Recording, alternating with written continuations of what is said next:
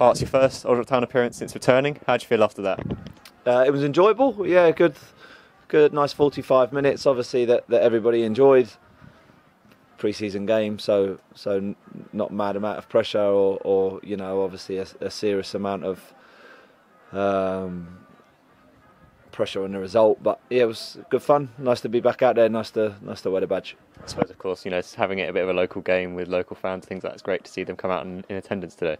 Yeah, these games are cool. I think they're quite nice for supporters, obviously, to come and get probably more of an insight as to what goes on maybe on a match day, and they get a little bit closer to the players, to what they would do in a National League game.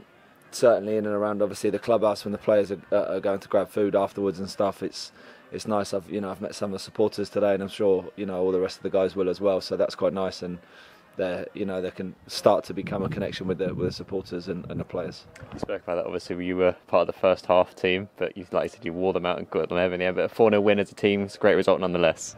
I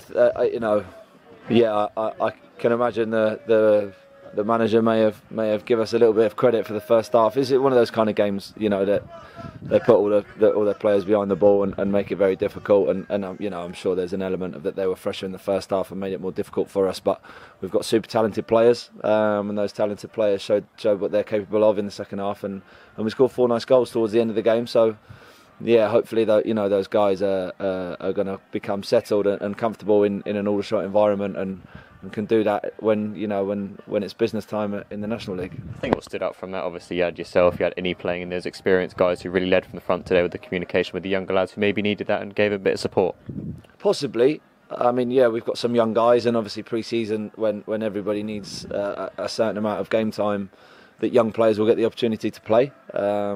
And it's nice, I suppose, for me and Innie. Obviously, we're senior pros in this squad, and we can be a positive voice to reinforce what the young guys are doing. But as you saw in the second half, there's a lot of talent in the team, and those young guys sometimes are capable of doing things on their own. So, yeah, me and Innie, for example, are there obviously to positively reinforce what people are doing, but.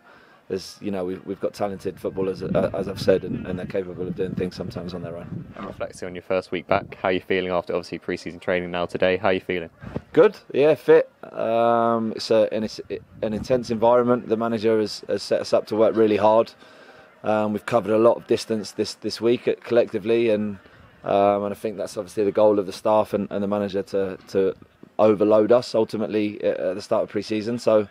Yeah, it's been tough but rewarding. After you've finished the hard work, obviously you get a good feeling of that you've accomplished something, and so that's only going to bring us together closer as players, as a group.